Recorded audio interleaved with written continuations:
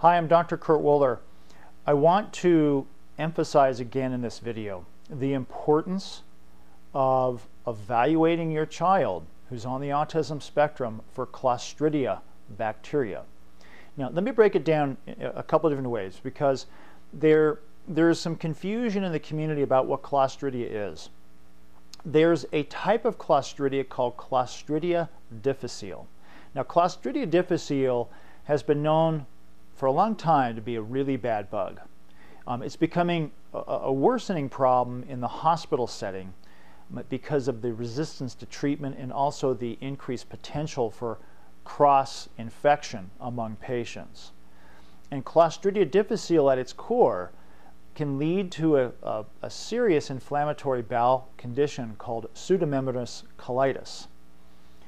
So Clostridia Difficile is sort of in its own category, but it's part of the Clostridia family. Now, Clostridia Difficile can also produce a toxin called 4-creosol. And 4-creosol actually will inhibit certain enzyme or an enzyme in the brain that can lead to a disruption of dopamine. So think of Clostridia Difficile as its own, own category of a bacteria that's really bad and certainly needs to be evaluated with anybody on the autism spectrum. And the way that it's best analyzed is through the organic acid test from Great Plains Laboratory. You can also do the microbial organic acid test from Great Plains because the microbial organic acid test is looking specifically at the yeast and bacterial markers. Another marker called HPHPA comes from a group of other Clostridia. So you have to think of Clostridia as like a family. And none of them are good, but you've got certain members of that family which are really bad.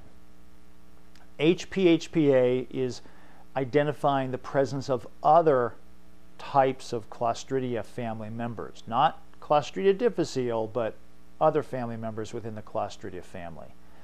And it too, just like the 4-creosol, will inhibit an enzyme that affects dopamine metabolism. And I'll talk in the next video about what are some of the implications of actually having high values of 4-creosol and high HPHPA with respects to the autistic condition that we so often see in anybody who is dealing with Clostridia, but certainly any child on the autism spectrum, teenager or adult who's having behavioral problems, learning problems. The Clostridia can be a really bad bug.